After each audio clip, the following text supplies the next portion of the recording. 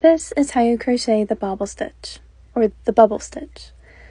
The first row is worked in single crochet, so we're going to start with the second row, and we're going to chain 2 for our turning chain. Then we're going to work directly into that very first stitch. So yarn over, insert your hook into the stitch, pull up a loop, then yarn over again and pull through 2.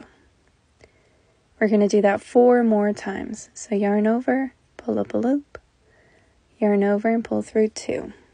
2, yarn over, pull up a loop, yarn over and pull through 2, 3, yarn over, pull up a loop, yarn over and pull through 2, 4, yarn over, pull up a loop, yarn over, pull through 2, 5. Now that we have 6 loops on our hook, we're going to yarn over and pull through all the loops on our hook. And that is our first bubble.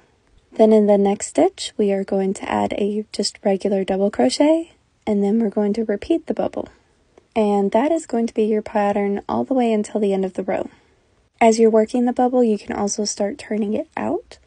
And then when you get to the end of the row, you could work a bubble into that very last stitch, but I decided to just work a regular double crochet so that you can see what it looks like if you wanted to add a border. Then we're going to chain 1 and put single crochet all the way across. You do not have to work into the turning chain at the end of this row.